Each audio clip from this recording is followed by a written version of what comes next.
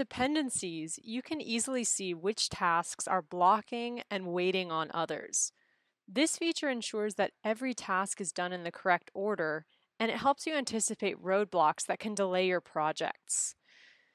I've created a task here to teach our new client success reps about our help desk. However, I can't start this task until we've actually hired new representatives. So I'm going to set this up as waiting on my task to hire new people.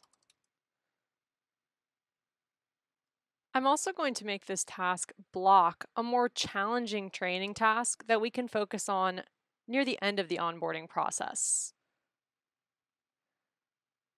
Anytime you want to edit your dependencies, just click on them in your task. You can always set up dependencies in list view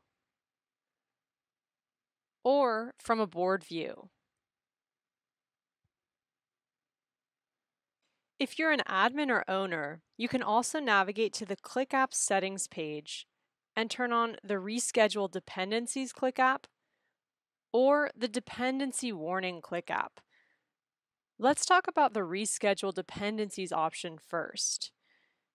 With this enabled, ClickUp will automatically change the date of a task that is waiting on another task if the blocking task's due date is changed.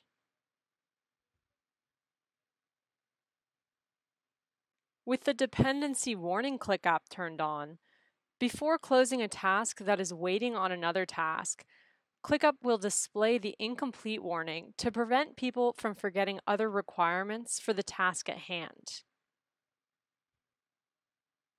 In a Gantt view, you can draw lines between tasks to automatically set and visualize dependencies.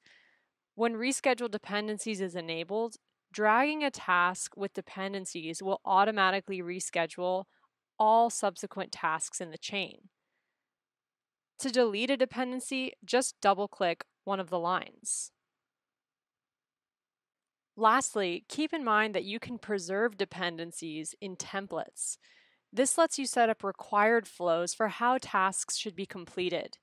You can then create new spaces, folders, or lists with planned out task dependencies already in place. For example, let's say I want to save this list as a template so I can reuse it to train future hires in my engineering team. I've set up dependencies to indicate which tasks new hires should focus on first. When I save this as a template,